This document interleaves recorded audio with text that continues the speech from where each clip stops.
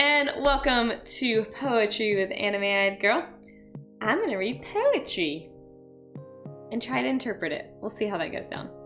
Today's poem is The Road Not Taken by Robert Frost. As a homeschool child, I think I had to memorize this thing one time. That's where I learned how to say poem. Okay. And to be fair, they did say it was poem, I think. My brain just heard poem. But, okay.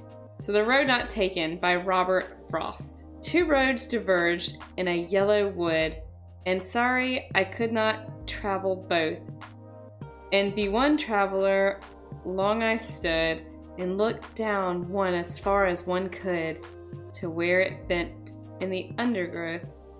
Then took the other as just as fair, and having perhaps the better claim, because it was grassy and wanted wear, though as from that the passing there had worn them really about the same.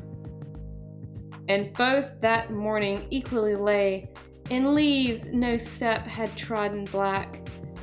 Oh, I kept the first for another day, yet knowing how many leads on to weigh, I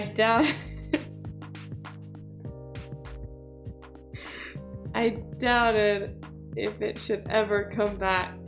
I shall be telling this with a sigh.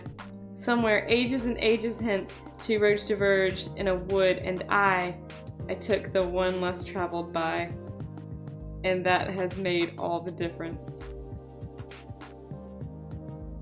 I have no clue what Robert Frost is trying to say, but since poets are normally known for being deep, I'm gonna go and say he had two things that he could do with his life, basically. Like, let's say he could be a doctor, he could be an artist, and he chose the path less trodden, which I think that means he became a doctor instead of an artist, and now he's having regrets. But he was a poet, so wait, I guess he was an artist. I don't know. Does anyone know about Robert Frost? That concludes Poetry with AnimeEyedGirl. If you like this video, tell me, like it, comment, subscribe to my channel. Thank you so much, guys. I love you. Bye.